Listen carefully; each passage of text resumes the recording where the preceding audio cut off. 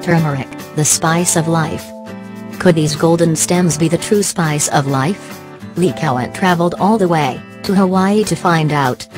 Not far from the surfer's paradise of Hanalei, on Kauai's north shore, grows a spice as golden as a Hawaiian sunrise, that might just offer our bodies the same kind of healthy glow. It's called turmeric, a member of the ginger family, that, before it's washed, looks a bit like an ugly carrot.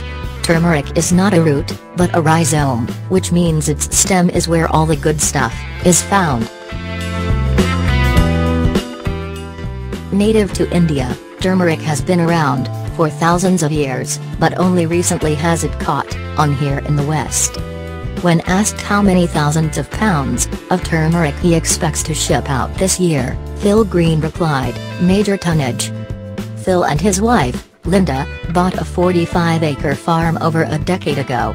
They had planned a semi-quiet retirement, until turmeric became one of the most talked about new superfoods.